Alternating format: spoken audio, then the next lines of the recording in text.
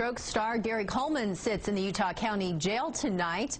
Coleman was booked into jail around 1 o'clock this afternoon after being arrested by Santaquin police. He was arrested on a domestic violence assault-related charge, according to jail documents.